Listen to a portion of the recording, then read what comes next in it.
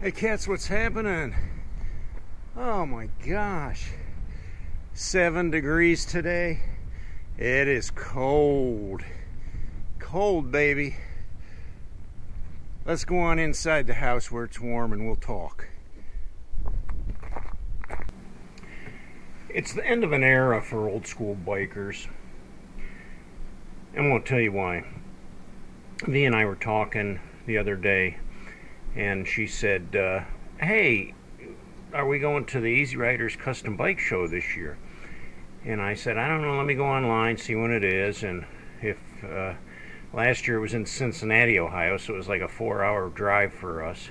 So if I have to make reservations for a hotel, I'll need to do that. They always have the custom bike show in the winter when the weather's lousy, and that's cool. And so I go online, and I'm trying to find the Easy Riders Bike Show. And all I can find is the 2019 Easy Riders Bike Show, which was last year. And I keep searching, and I see Easy Riders Bike Show 2021. Well, that's next year. Where's this year? Well, the more I dove into it, I found out that there is no Easy Riders Bike Show this year. In fact, Easy Riders, as we once knew it, down the drain, poof, gone. Yeah, the old Easy Riders is gone. The Easy Riders, as we once knew it, was started in 1970 by a guy by the name of Joe Tedeschi. And I really liked the magazine for a while there. I had a subscription to it. It was what I like to call old school biker stuff.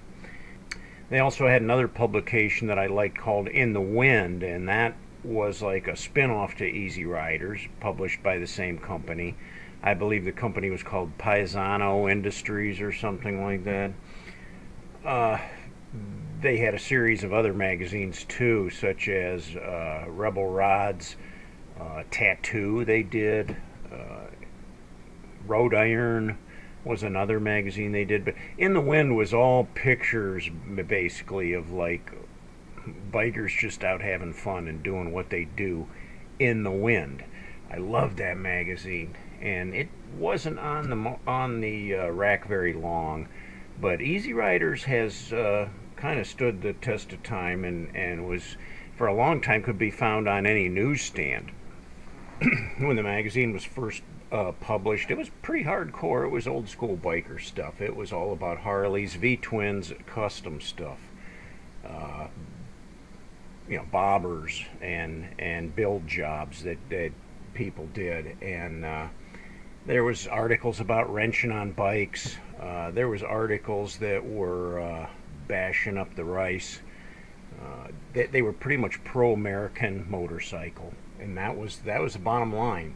It was a pretty hardcore magazine, and that's what I liked about it.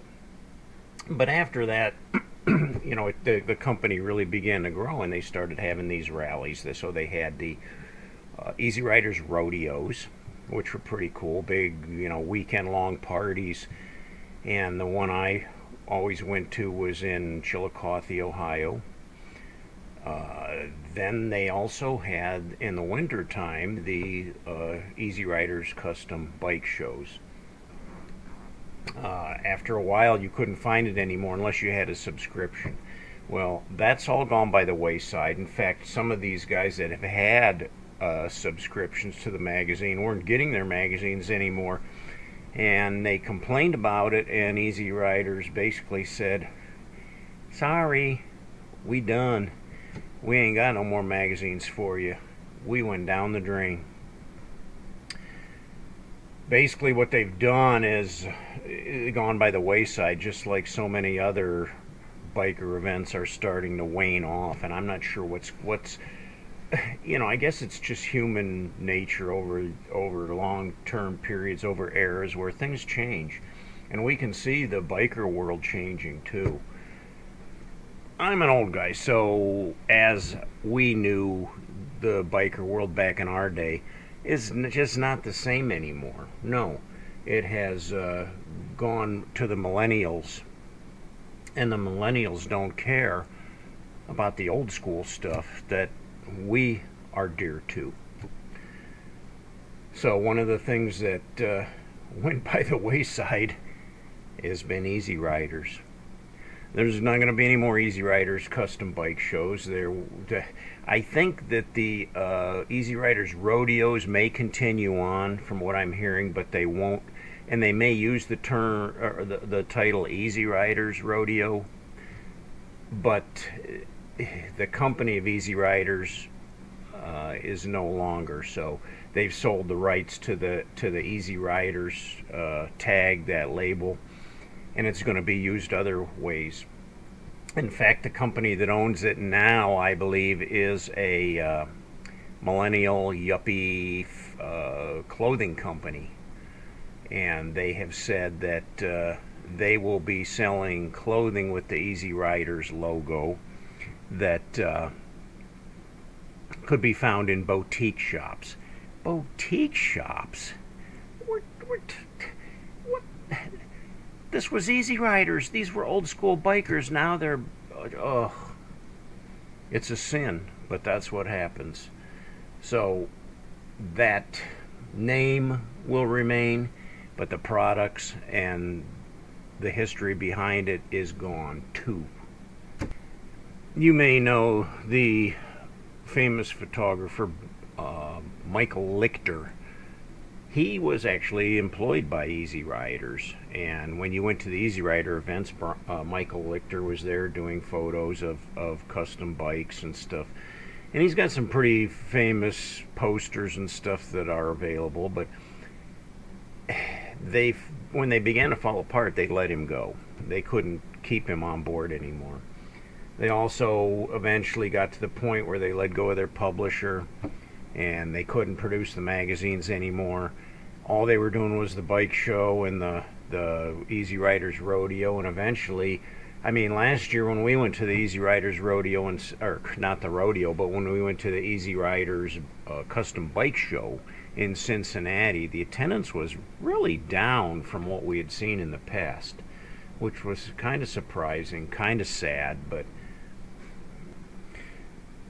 So yeah, what's going to happen in the future of motorcycling? As you know, Harley-Davidson has kind of seen some decline. They've struggled. They're currently trying to come up with some new ideas. The new electric bike, the Livewire. I don't know how that's going to fly. I've seen it, I've talked about it, and I don't know, when you ride a motorcycle that doesn't even sound like a motorcycle, it sounds like a vacuum cleaner, and then it's going to take 10.5 hours to recharge it after you run the battery down. How's that going to work? They've also got some other models that are completely different from the classic Harley-Davidson that we have grown to know. So the whole world of motorcycles is morphing into a millennial type of a thing. What's up with millennials? It's like they're really not into that old school structure that we knew. It's completely changing. I guess that's just human nature. That's how things happen. You know, things change. You can't always keep it the same. And I'm getting to be old, so, you know, the millennials kind of want to push the old fuddy-duddies out of the way and move in with their new ideas. And there's not much we can do about it. Anyway, guys, we will continue to ride. We will continue to hold true to some of our old school beliefs. Hopefully we can continue on with the rallies and perhaps even some custom bike shows. But Easy Riders, as we knew it, is gone by the wayside. Say goodbye. Bye-bye. If you liked my videos, hit that like button and share them with your friends. Let your friends know about us and get them on board with watching our videos too. Thanks for all your support and your faithfulness, and hey, until next time, guys, ride hard and die free.